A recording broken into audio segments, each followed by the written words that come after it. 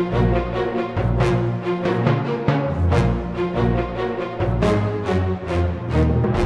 are listening to Shanghai Spies, written and presented by Mark Felton. Episode 1. In Shanghai, on the morning of the 8th of December 1941, a group of extremely nervous middle-aged men had just been informed, through a contact at the British Embassy, that war was about to be declared. Most had been up all night, unable to rest, an unpleasant feeling churning through their stomachs.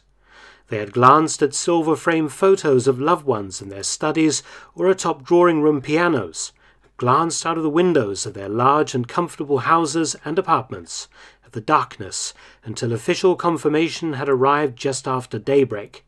The Japanese were at war with Britain and America.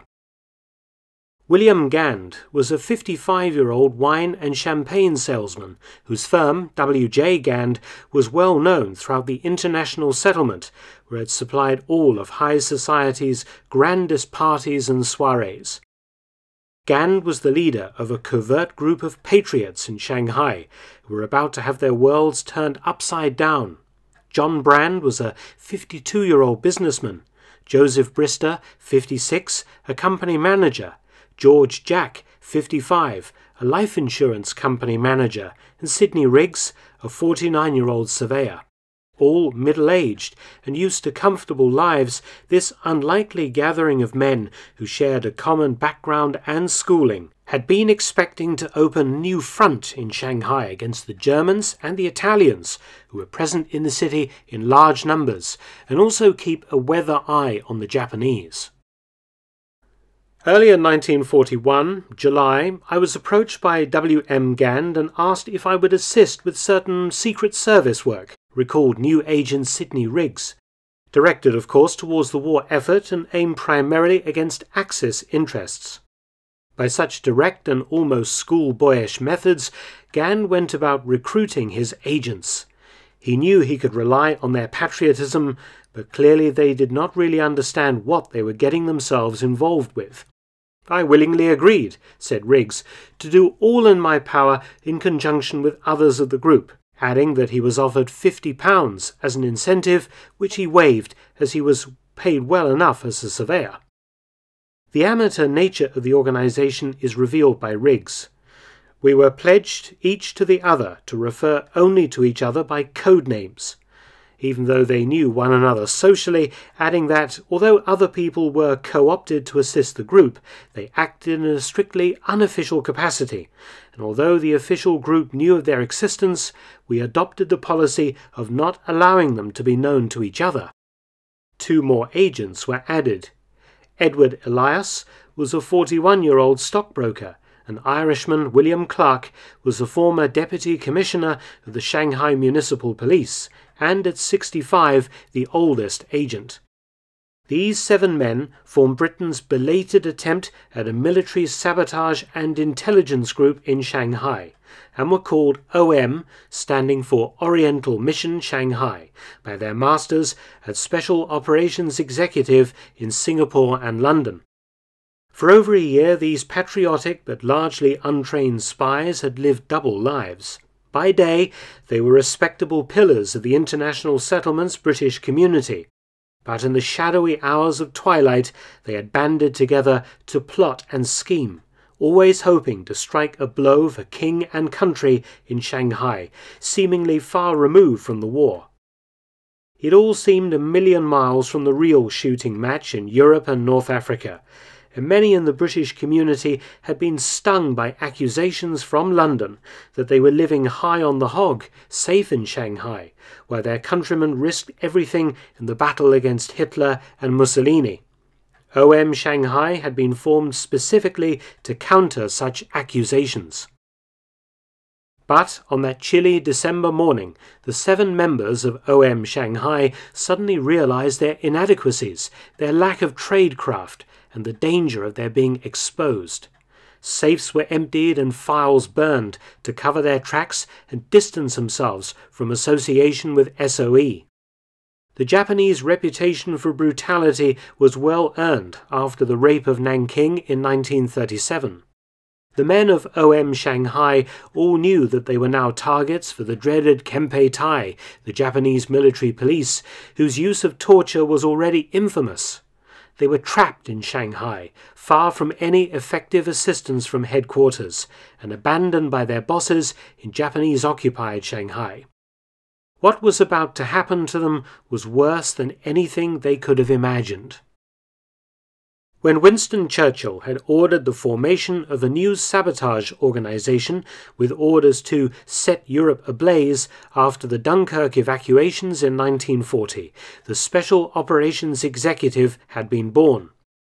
The group's task was to link up with resistance organizations inside Europe and carry out acts of subversion and sabotage against the Germans. SOE was placed under the auspices the Minister for Economic Warfare, Hugh Dalton, and remained separate from Britain's existing pre-war intelligence departments, MI5, and the Secret Intelligence Service, MI6.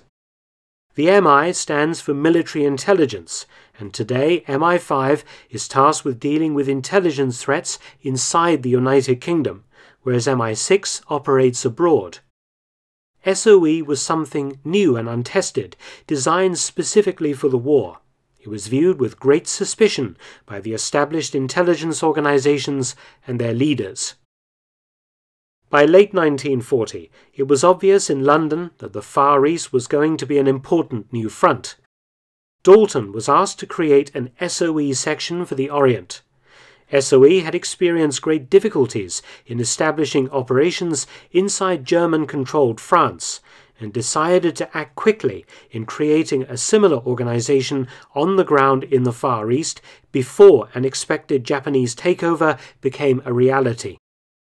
SOE agent A.E. Jones was dispatched to Singapore in January 1941, charged with establishing a headquarters and a regional organization. Jones was ordered to appoint a number one in Shanghai, who would be responsible for all of northern China, an area of great economic importance to Britain at the time. In May 1941, a permanent head of OM was appointed, and Jones became the organization's second-in-command. SOE chose as head a man who was well known among the international business community in Shanghai, a former vice-chairman of Imperial Chemical Industries, or ICI, and a former member of the exclusive Shanghai Municipal Council, Valentine Killery. Killery assumed the code name O100 and set up his office in Singapore.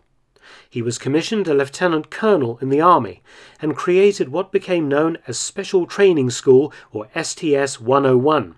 But perhaps its former name best summed up its true purpose, the School of Demolitions. The two top instructors in unorthodox warfare at the school were pre-war adventurer and mountaineer Major Freddie Spencer Chapman and tough Royal Marine Colonel Alan Cocky Warren. They created stay-behind parties of demolition and ambush specialists in Malaya should the Japanese capture the peninsula. Killery's knowledge of the local expatriate business community led him to recruit his agents from among his contemporaries at the exclusive Shanghai Club. These men were very different from the young, tough and energetic soldiers being put through STS 101 in Singapore. It was perhaps not the best source from which to recruit personnel, as all would certainly attract the attention of the Kempei Tai as soon as the Japanese captured the international settlement, by dint of being prominent enemy personages. They could also expect to be swiftly interned by the Japanese, as they were relieved of their business assets and their liberty. It was doubtful how useful these men would have proved to SOE stuck inside an internment camp. Killery faced many challenges in making OM a success, not the least of which was his complete lack of experience in espionage work. MI6 operated its own agents throughout Asia, and along with the British diplomatic community, it remained very wary of Killery's collection of amateur spies, gentlemen adventurers, and would-be saboteurs. According to the official, though unpublished history of OM Shanghai, MI6 made life as difficult as possible for Gand and his associates. OM telegrams to the Shanghai representative had to pass through the hands of the MI6 representative in Shanghai. This representative was very anti-SOE, reads the report. The MI6 officer feared a breach in security by the amateurs that would have led to his own exposure to the Japanese. MI6 actively tried to destroy OM Shanghai through its control over communications, and was quite successful in this regard. The choice of targets for the new fledgling OM Shanghai to choose from was diverse. An unusual sight would have confronted visitors who arrived by ship in Shanghai in 1941. At the north end of the Bund sat the British consulate, housing the embassy since the rape of Nanking, the Union Jack fluttering proudly in the stiff onshore breeze. A few buildings down the street, visitors would have seen the Nazi swastika flag snapping out just as proudly in the wind. Enemies, separated by only a few hundred yards of settlement. Shanghai was neither colony nor Chinese city, but instead a neutral slice of territory, controlled by a council dominated by the British and Americans, and peopled by a polyglot mixture of Europeans, Chinese, Japanese, and Russians. No single power held sway, so although Britain and Germany were at war, diplomatic niceties were still being observed. Swinging on their anchor cables in midstream, the Italians maintained several warships on the Huangpu River, easily observable from the many British businesses that lined the Bund and from the Shanghai Club. Such proximity to one's enemies galvanized Gan's group to begin plotting a bold attack on the Axis. OM Shanghai had been issued with 4 main objectives by Hillary in Singapore, the second of which read, organize sabotage of enemy interests such as shipping, enemy goods, wireless broadcast propaganda, etc. Hillary ordered Gan to start compiling lists of enemy goods in Shanghai and their destinations when moved. If these goods could then be sabotaged, so much the better. Enemy ships were also to be targeted for destruction, and a propaganda campaign was to be initiated against the Axis. OM Shanghai seized upon the task of attacking enemy shipping, though quite how they expected to do this when none of the group had any commando or sabotage training was not addressed. Several plans were considered. Blocking the river was one idea, but although the Huangpu is quite narrow, at least 3 ships would have been required to shut down traffic. Another idea was to sink ships as obstructions. And there was a final daring plan which was adopted, much to the horror of the Foreign Office, which was an attack on the Italian colonial sloop Eritrea that was moored close to the Bund. The Eritrea was a modern, well-armed warship. At the same time, an effort was to be made to nobble a Nazi reporter named Karl von Wiegand, who was filing articles for William Randolph Hearst's U.S. publishing empire that were damaging Britain's reputation in the city. OM Shanghai went ahead with planning an attack on the Eritrea, recently arrived from Kobe after the Japanese had refused her captain permission to intercept Soviet convoys in the Pacific. The Royal Navy was behind Gan's plan, even though the Royal Navy's warship presence in Shanghai had shrunk to 1 partially manned gunboat and a tug, everything else having been evacuated to Hong Kong and Singapore in 1940. MI6, however, was annoyed at SOE muscling in on its field of operations and actively tried to block the scheme with the connivance of the Foreign Office. OM Shanghai's attempts at provoking a new war front in Shanghai were to be severely tested as the Foreign Office balked at launching military operations on what was effectively neutral territory. The FO feared that attacking Japan's allies would provoke the Japanese into occupying Shanghai and beginning a war with Britain. Gan's plan to sink the Eritrea had entered the final stages before suddenly the operation was abruptly cancelled by order of Hillary in Singapore. Hillary had been pressured by the Foreign Office to stop the operation and complied. "We have very large interests there and no means of protecting them," wrote the Foreign Office to OM headquarters in Singapore in reference to Shanghai. "It would therefore be rash for us to disturb the virtual truce now existing in the international settlement, which, though Chinese soil, has always enjoyed a quasi-neutral status." The diplomats had revealed themselves as men of straw, and MI6 had proved a greater danger to OM Shanghai than the local representatives of the Nazi powers. Gand and his colleagues were devastated, but the cancellation probably saved their lives. 7 middle-aged men attempting to board and sink a fully armed warship in the midst of a peaceful city may have descended into farce, or more likely have resulted in a massacre. The Eritrea, along with the other Italian vessels, remained untouched and safely moored on the Huangpu River until the Italian armistice in September 1943, when Italy dramatically changed sides. The Eritrea dashed successfully to Colombo in Sri Lanka and surrendered to the British, while the crews of the other Italian vessels scuttled their ships and went into Japanese prisoner-of-war camps in Shanghai for the duration. However, it was realized by SOE that when the Japanese took over the international settlement and joined the Axis, Gand and his men would still not know the first thing about sabotage. With this disturbing fact at the forefront of his mind, John Brand travelled to Singapore in August 1941 to receive explosives and sabotage training at STS 101, and Gand was given £5,000 as a working budget for OM Shanghai. Incredibly, the money was remitted through the Hong Kong and Shanghai Bank, the HSBC on the Bund, and when the Japanese liquidated HSBC after their takeover of the city, the entry was discovered in a ledger and the Kempeitai informed. The Kempeitai confiscated Gand's OM budget and used the cash to finance their operations in Shanghai.